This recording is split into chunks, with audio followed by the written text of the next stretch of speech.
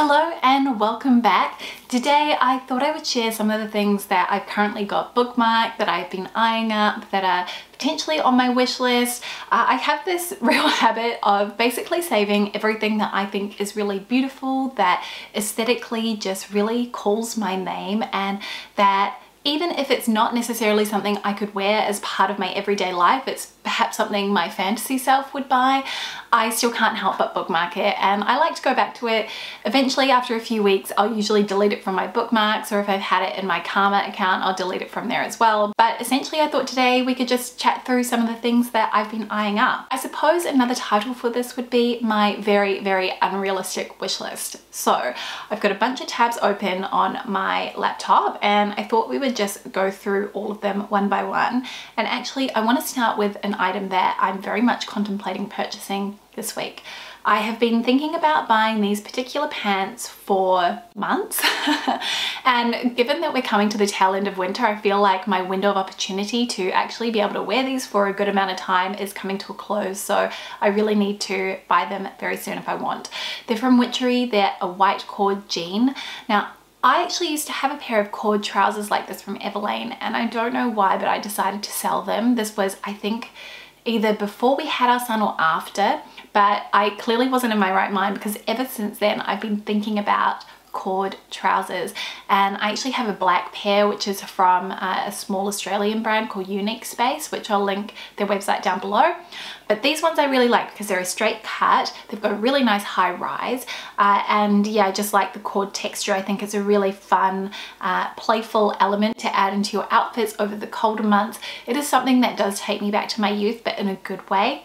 And I thought these were really nice. I also like them in the other colors too. They come in this beautiful kind of acorn brown and then in a black as well. So those are something I may actually end up buying this week. And then while I was browsing the Witchery website, I actually saw this beautiful top, and again, this is something I'm toying with buying even though it's not 100% practical for my everyday life right now. I thought this would be the perfect work blouse. It's called the Satin Twist Neck Blouse. Comes in a few colors, but navy is the one that really caught my eye. I think it's a really nice alternative if you want to add some contrast to your outfits but you find that black is just a little bit too harsh against your complexion, especially if you have a fairer skin tone. What I love about this particular top is the twist detail at the neckline, and also the fact that the cuffs seem a little bit longer, and I like the fact that they almost have this split effect to them, and it's just a keyhole closure at the back. Satin has that silk look, but it's a lot easier to maintain and care for, so I thought that's a really great one if you've been thinking about adding in some beautiful tops to your work wardrobe. Then I saw two striped tops on Witchery. I'm not going to buy these, but I thought I would just quickly give them a shout out because I liked them. So the first is a linen blend striped top. So again, that is just definitely tugging at my heartstrings as far as stripes are concerned, because anything that has linen blended in as part of the composition, I generally know that I'm going to like. And to me, this kind of looks like it's got a very sort of soft hand feel to it, something that is going to drape really beautifully, and that's definitely quality I look for in my striped tops. Also, I have to say I really like the diversity of the models that they've used on the Witchery website. I just thought this was a really nice one. I particularly like the light blue stripe, and then the other striped top that I saw on the website, which I thought was a bit different.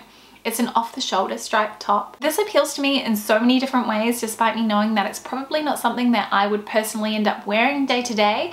I can really appreciate it from afar. The off-shoulder detail, the dolman sleeves, those both really appeal to me because I think it creates a really interesting and unique shape. It feels a little bit more playful and it just feels like a modern take on your Breton striped top. This is definitely another case of me sort of looking in terms of my fantasy self. So again, one I'm not going to add to cart, but I do think it's really lovely, and actually I really like how they paired it with the pinstripe skirt on the styling on the website. You probably heard me talk about Facade Pattern, and I think they've really become one of my favorite brands this year. I've got two pairs of trousers from them, a long linen trouser and then also these cropped wool trousers, which I've worn so many times, and I spotted that they are doing a Bermuda short version, and I really like a Bermuda short. I think that they're kind of camp in a cool way, and to have that same pleat detail at the front, which is really exaggerated and is really quite a striking detail, I adore. They come in white. They actually have jeans as well in the same style, and again, something I would really like to add to cart. So have been thinking about those. I do have a white short already in my wardrobe. It's a belted style, but I think these ones feel a little bit more relaxed, and given how much I love my trousers from Facade Pattern, I feel like these would be a great addition to my closet as well. And these are a cotton rayon blend. I thought we'd move on to the Cezanne website, and there's quite a lot that I like on the website, but when I'm realistic about what I'm going to wear and actually think about it quite rationally, there's two pieces that are really calling my name. And the first is the Betty cardigan in the ecru color. I actually wanted to buy this the first time around, and I can't remember why I didn't.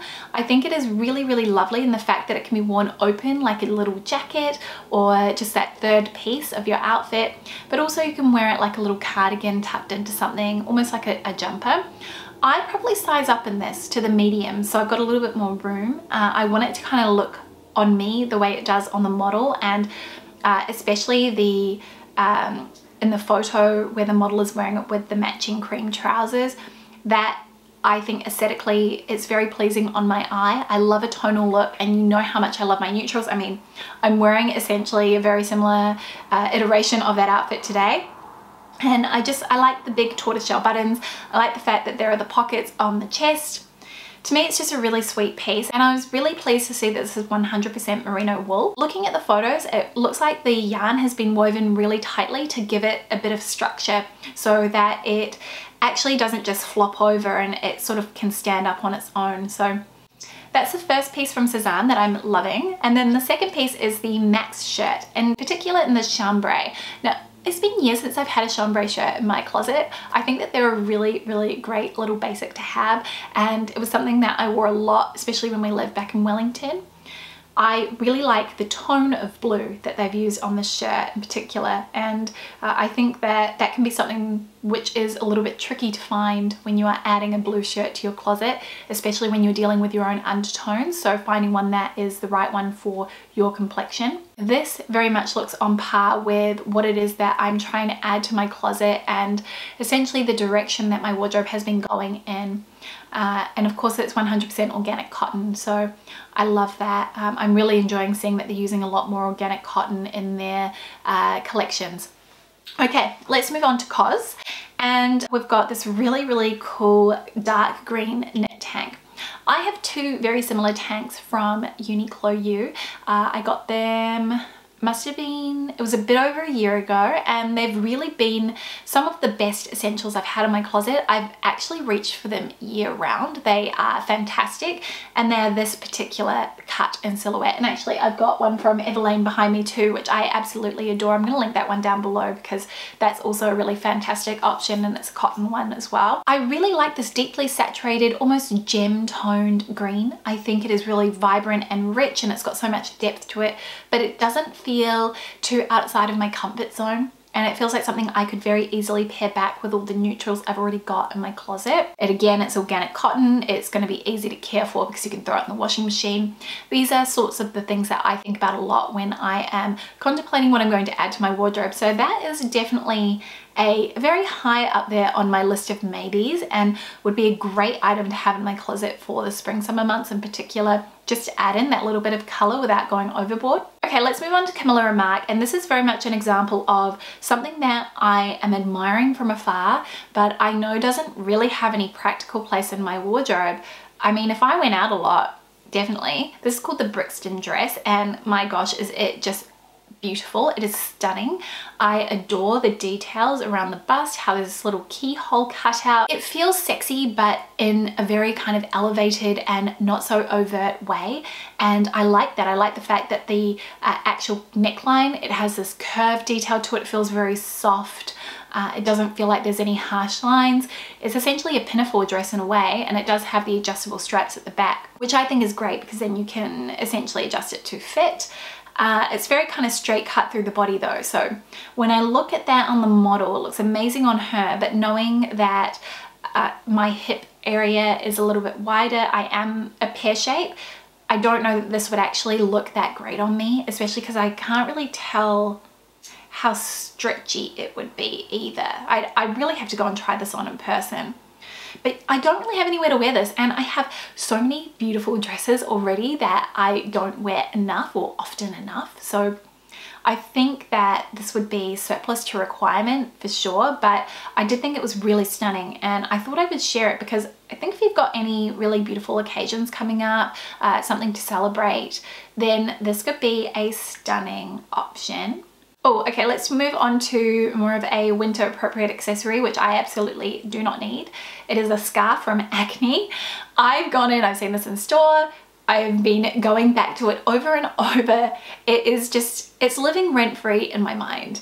And I know how impractical this is for me. So I live in Sydney, right? And our winters are so mild. I get asked a lot, do my ankles get cold in the winter time? Because I'm often wearing a shoe that does expose a little bit of my skin. And the answer is no. I mean, I'm just gonna check what the temperature is today because I think it is gonna be quite a nice day.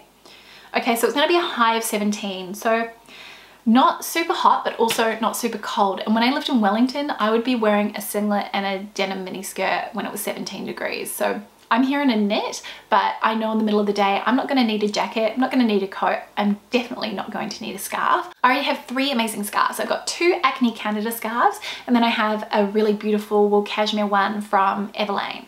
And that really is enough for me. I don't necessarily need any more. This to me is more something that has caught my eye because I'm very, very intrigued and drawn to the color palette. It has those sort of sagey greens and that deep forest green, which you may have been able to tell from some of my recent buys, is something that is just calling to me. I am inexplicably drawn to it. I think it's a really nice soft way to add color into your wardrobe. I like that it's kind of paired back with more neutrals and it's sort of this checkerboard design as well in terms of how the color has been laid out. So all those things are quite alluring to me and really why I can't stop thinking about the scarf despite knowing that it's a bit of an impractical purchase because I don't need it. I don't even wear the scarves that I've got. I actually can't remember the last time I wore a scarf, maybe when I went to New Zealand. And that was years ago. So yeah, one that I don't need, but I love. I'm gonna be admiring that one from afar, I think. Actually, also, let's just go to another item that I really love on Farfetch, which is in my wish list. I don't know how you pronounce this designer, Charlotte Chennai, maybe? That's how I would pronounce it. I'm very into this. I have been loving mixing metals for a really long time. You've probably seen me do this or mention it in my previous videos. I think that gold and silver paired together, it feels really modern and fresh, especially after so many years of not mixing metals. And this one I like because I've been wanting to get a second piercing in both my earlobes for years now, but the opportunity to do so hasn't really arisen and I'm still nursing, so I don't really feel like now's the time to be going and getting another piercing. So this to me feels like a way that I can essentially have that second piercing look in my earlobe without actually going through with it. So something that could tide me over in the meantime. It is really expensive though, 517 Australian dollars for this one earring. So that's quite a bit of money. I mean, in terms of how I'd wear it, I'd probably either just wear another single hoop on the other side or a little diamond stud or a gold stud, something like that. That would balance it out. I quite like having mismatched earrings. This is just something I'm very much a bit smitten with. So if you've tried anything from this brand, I would love to know because I think buying jewelry like this that is technically, you know, it's plated jewelry. If you haven't purchased from the brand before, it can be very hard to know how it's going to wear and tear over time. So that's something I'd be curious to know. Okay, I have a little wish list piece from Quince. I've had a request to do a Quince review. I hear you, I want to do that for sure because I have some great items from the brand in my wardrobe. One of the items that I would really like to buy is one of their washable silk skirts. Now, I actually have a kind of champagne-y coloured skirt from Breckenridge. I've had it for a few years now, but it has not worn very well at all. The actual texture of the fabric, it almost has this little rippled effect to it, but it does pull really easily, and mine has not only pulled but it has pilled as well, especially down the side. So when you look up close you can kind of see those imperfections and it does annoy me. I think it would be nice to get something like this to replace it, maybe in the sort of slate grey colour or again just in the champagne that they have. It looks to be a nice length just below the knee, which I like, and I think yeah, it's got an elasticated waistband, which is my preferred when it comes to slip skirts like this. I really like to wear slip skirts with very chunky knits, and I think that they can be a great piece to wear for the office as well, for something that's a little bit more slinky, dialed back though. Obviously with your tailoring, there are some really easy ways to do that, but I just think it's a really versatile one that can suit many different occasions. Okay, I did also save a few items from And of the Stories down. Now this first one I just wanted to mention because it reminds me of the skirt I've already got from Jill Sander, which I bought, pre-loved. It's a boucle knit mini skirt, and I mean, you know how much I love texture. I just think if you're wearing a tonal outfit, or just in general, I just think it's really nice to have those soft tactile elements in your outfit. And to me, I just want to reach out and touch the skirt. It just looks so fuzzy and so soft. I think this one has, yeah, it's got an elasticated waistband. It's a wool alpaca mini skirt with a boucle knit finish. So that's going to be one that's going to be so nice and fuzzy to the touch. And I think even if you were wearing a very basic minimal outfit, if you have the skirt on, it's kind of going to be the hero of your outfit. It's going to steal the show because of that beautiful texture and how visually interesting it is. So wanted to mention that one. Not one I'm going to buy because I've already got a very similar skirt, but what I am very much eyeing up are these belted silk trousers in the black. These look so nice. They're 100% silk. They have the single pleat down the front, which I think is really flattering. The length looks nice and long, so it's going to be a really elongating style.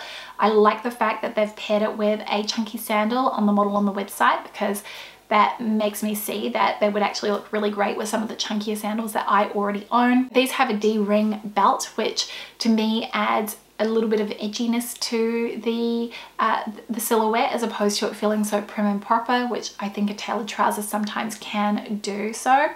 But yeah, that with a little tank in the summer months, I think it'd be really nice. Also, it's got the pockets too, but I just think the cut of them looks really good. It's a recycled silk as well, which I don't think I've seen that too much. I don't know. I mean, it's a classic. I've already got stuff like this in my closet. Do not need them, but they are very nice. If the past few years have taught me anything, it's that I'm really constantly drawn towards the same sorts of items, and I'm always on the hunt for the perfect whatever it is, even though I know that there's no such thing as perfect.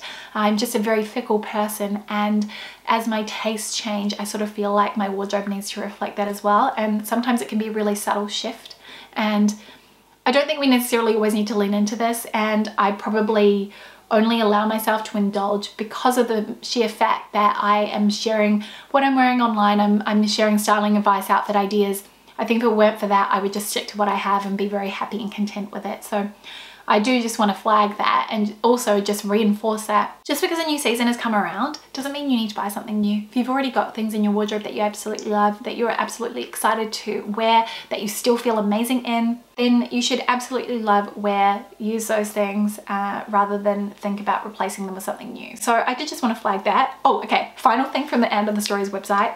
This is so out of the box for me, but it is this flame red dress with a sort of fringe detail at the hemline. It's a midi length. I like the fact that the sleeves have a split cuff detail again. That's something that I'm always really drawn to because I think it gives you a bit more coverage on the hand while still being actually quite practical. It does have the little mock neck as well, so you've got a bit of extra coverage.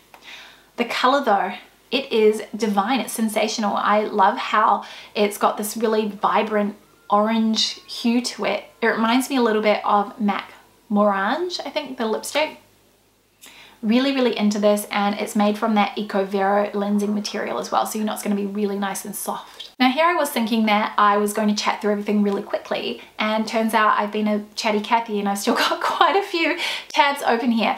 Let's try and speed through these last ones. Okay, so from Lover, I've been eyeing up this Georgia quilted coat. I don't need any more jackets, I don't need any more coats, but I still love this. I like the fact that it has the fold over collar. I like the quilted detail on it, the large patch pockets on the hips. I think it's actually a reasonable price as well, and it's a cotton jacket, so a really nice option if that's something you've been looking at. I really like the fit and the snap button closure. It's cute. I think this would be really nice worn with sort of jeans, so I think now actually I'm going to talk myself out of it. I do not need this jacket. But I thought that one was really sweet. And then also on the Iconic, another item I've been looking at are these padded twist heels from Air, the label. I think these are reminiscent of something from Bottega potentially, kind of has that vibe to them. I really like the cream leather. I think they are super fun and fresh for the spring summer season. They look like they'd be really comfortable as well because of how cushy and padded that strap is across the foot. And I do of course like the squared off design on the toe as well. It's something I'm always drawn to. Then we've got a couple of items from Oroton. I have been eyeing up their new collections. I really like their apparel actually. And this skirt I thought was really interesting. So it's essentially a tube skirt in a navy. So I like that because again, it's not quite black, but very versatile and easy to pair. It has this button detail down the side, which you can either leave buttoned up, so it is a tube skirt, or you can unbutton it part of the way, the whole way, to have a really nice slit on the side. But the thing that is really interesting and unique is the fact that the bottom half of the skirt is essentially this open weave knitted design. And I think that's really cool. It's almost got a little bit of a peekaboo effect, so you can see the silhouette of your legs through the skirt. And I don't really think that this would be something that would be suitable for the office, but definitely something that'd be a bit more fun for wearing at home. Maybe if you're working from home a lot, this could be a way to sort of elevate your outfit while still being comfortable at the same time. Just thought that was cute, and actually I thought it would look really sweet with this camp shirt. I'm really into the whole camp shirt trend, and the design on this one I think is just beautiful. I like that it is, again, it's navy, but then it has those softer, lighter blues, and it's got this really pretty sort of swallow print with that almost looks like a New Zealand's Pahutakawa waratah, almost looks like a waratah flower. I think it's really neat. And also having those really stark white buttons down the center to create some additional contrast. That one has absolutely caught my eye, and yeah, definitely one I'm going to be sitting on. Then we have from Basic. Oh, I love these. I want to go and try them on. Okay, yeah, it looks like they've got plenty of sizes, so I actually might go in store and try these on.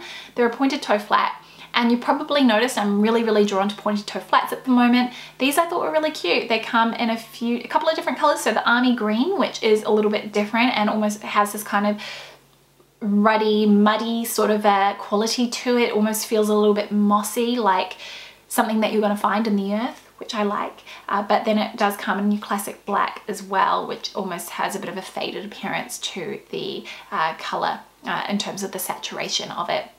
But I thought they were really cute, and they have a little bit of a Celine-esque feel to them. They do remind me or feel a bit reminiscent of some of the shoes that Phoebe Philo designed when she was at Celine. But a good classic, I don't think you could go wrong. And being suede, I mean, they look so comfortable. These look like they would be like walking on clouds. Like they wouldn't give my bunions any grief.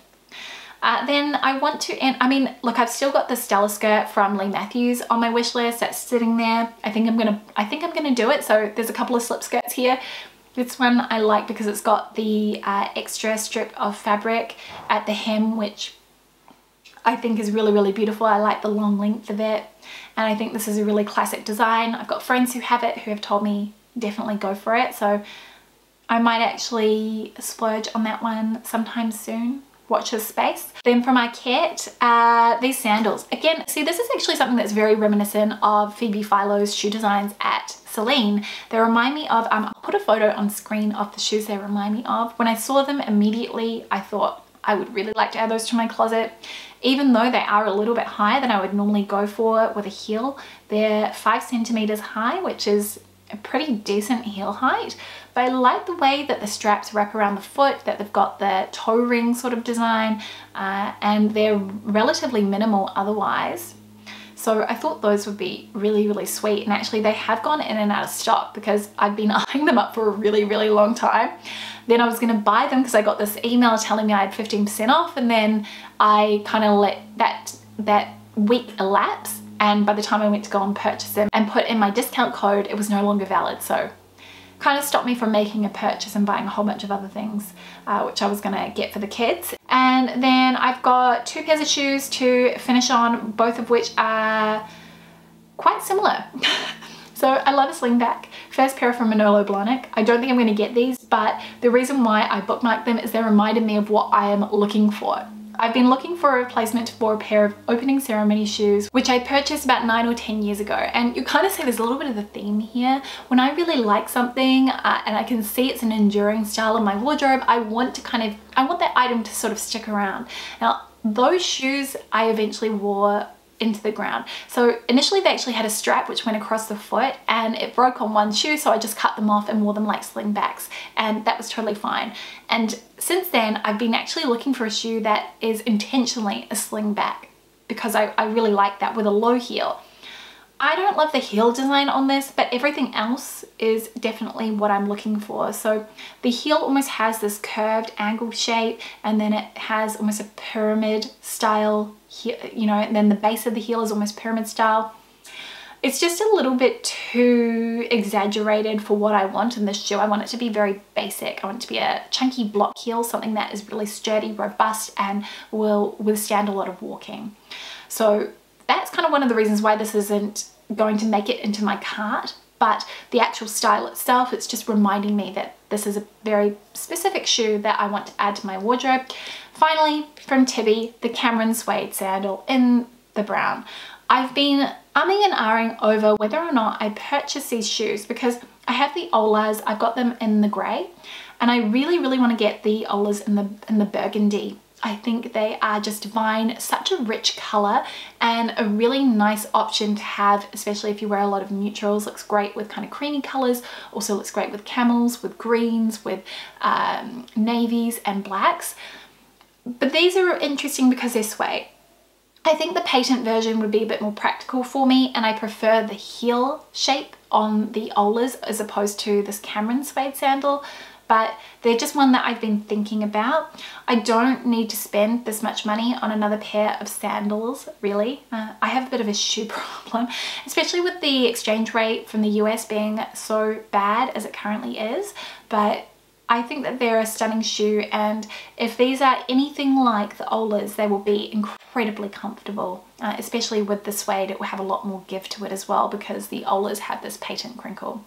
So yeah, that is kind of a little bit of a peek into my bookmarks, into the items that I've been saving and that I am just kind of casually admiring from afar right now, and a few items that I've just really kind of crossed off my wish list for good. But yeah, I hope that you enjoyed this video and kind of getting a little bit of an insight into some of the things that are inspiring me, and I suppose that might actually drive and shape my style and what I'm wearing in the near future. So yeah, thank you for joining me. I want to know what's on your wish list. I will have everything I mentioned linked in the description box below if you want to go and have a look at anything. But yeah, thank you so much for spending some of your day with me as always, and I will see you next time with a brand new video. See you very soon. Bye.